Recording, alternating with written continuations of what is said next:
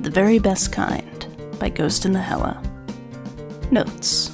I know I filled this prompt on Tumblr, but I must have tagged it weirdly because I cannot find it for the life of me, and therefore I don't know who the fill was for anymore. But I hope they liked it, and I hope that you do too. Chloe must be dreaming.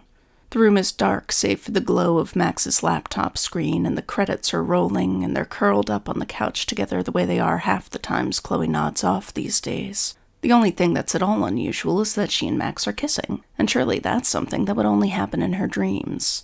Except that Chloe's dreams are never this kind. If she were really dreaming, Max would be dead or on fire, or her dad would be there, or Rachel, or Joyce, or a truck would be bearing down on them all. Or maybe she'd be back in that bathroom bleeding out onto the dirty floor, the way her body still remembers even if her brain doesn't. None of those things are happening, so maybe this is real.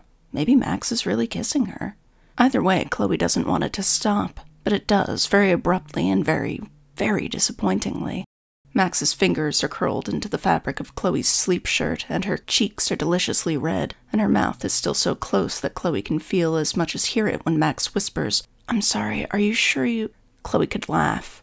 She could laugh until her ribs ache and her face is drenched with tears of mirth, because is Max fucking kidding her right now?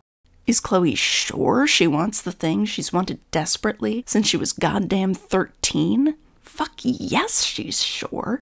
She's been sure she's wanted to kiss Max since she was barely old enough to contemplate that kissing might actually not be such a disgusting concept after all. Some days it's felt like the only sure thing in her whole life. She doesn't laugh.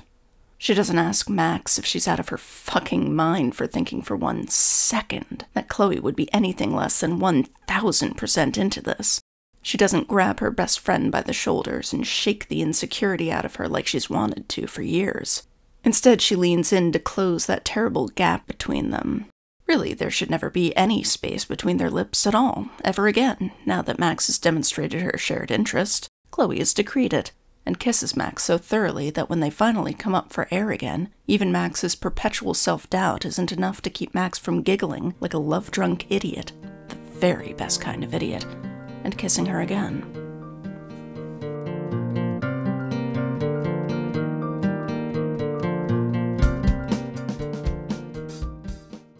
Alright, so obviously a very short one today. This was from a list of kiss prompts, a bunch of fills that I did that are, I think, overall fairly short, but took a disproportionately long amount of time for me to actually write. Kind of the same with the hand-holding prompts. I did not expect them to be as challenging as they were. I believe for this one, the prompt was, like, character A kisses character B and then pulls back and says, "I'm sorry, are you sure you—" And then character B finishes off the kiss. Yeah, and it just turned into this little post-BAE, B-A-E, ending snippet. And yeah, I mean, it's so short I don't really have a whole lot to say about it. And I'm actually having to re-record this behind-the-scenes bit because an ant crawled on my microphone, horrifyingly. And I guess when I was removing the ant, it disabled my microphone. So, good times. Yeah, I hope you enjoyed this little unadulterated Pricefield moment. I don't know, does it count as fluff? Like, it's mostly fluff, but there's definitely still some angst. I have a hard time doing just pure fluff. But at any rate, it's a sweet moment. There's more sweetness than not. So yeah, I hope you enjoyed it. Thank you so much for listening.